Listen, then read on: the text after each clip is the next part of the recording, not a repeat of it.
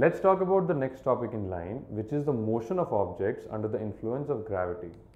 The first thing you should know is that every object on Earth is attracted towards the center of Earth via a phenomena called gravitation, which was discovered by Newton. You must have studied about this in the lower standards. However, what you will learn in more detail in the chapter of gravitation is that the value of gravitational acceleration as you go up or go down from the Earth's surface changes. Typically, it decreases, right? But for all practical purposes, for all the phenomena happening close to the surface of Earth, the gravitational acceleration is almost constant. That constant value is equal to 9.8 meters per second square, which we also sometimes take as 10 meters per second square for the ease of calculations. Now, all equations of motion are valid for motion under gravity. Why? Because the acceleration value is constant, which is equal to 9.8 meters per second square. So, we will be very easily using the equations of motion to solve problems of free fall under gravity. Now, let's look at how the equations will transform themselves if we apply them in the situation of free fall. Now, first of all, the sign convention I choose for motion under gravity is up is positive and down is negative. The typical sign convention that you have learnt in mathematics about the y-axis. So, if that is the case, my original equations of motion are mentioned in the first column. In the second column are the transformed versions when I apply it for the situation of gravity. The acceleration becomes the gravitational acceleration, which is g, and g clearly acts downwards. So, I replace a with minus g and my first equation becomes v is equal to u minus gt. The second equation is s is equal to ut plus half at square, which becomes h is equal to ut minus half gt square.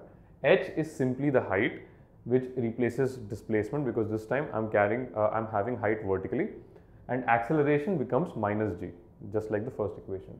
And the final equation is v square is equal to u square plus 2as, which becomes v square is equal to u square minus 2gh. Once again, height takes the place of displacement, and acceleration is replaced by minus g because g will be acting downwards.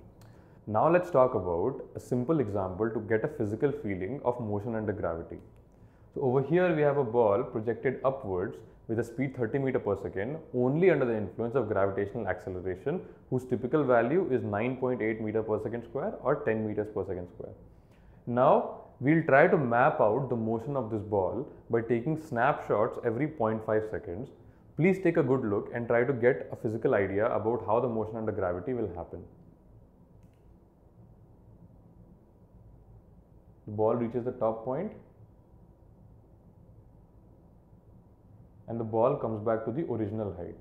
Now, as you can see, the time taken to go up to the maximum height is 3 seconds and the total time taken for the motion is 6 seconds, which means the time taken to come down is also equal to 3 seconds.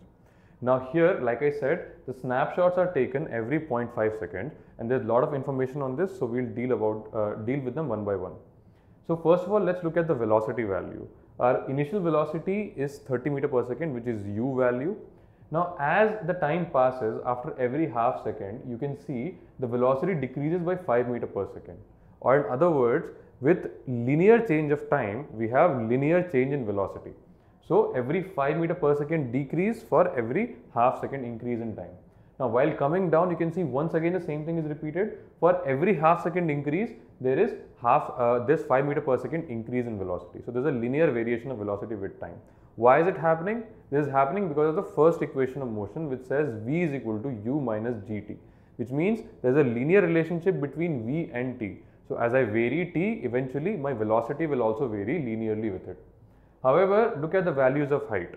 The values of height, if you just look at them pictorially, looks like a quadratic function of time.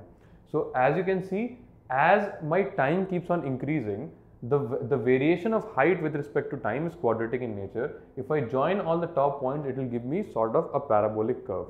This tells me that the second equation of motion is responsible for this behavior, because s is equal to ut plus half at square tells me that as the time varies, the displacement will be a quadratic function of time, or in this case, height will be a quadratic function of time. The same thing is clear while coming down as well. The value of heights every 0.5 seconds is exactly same as you can see from the figure, and the variation is quadratic in both the situations.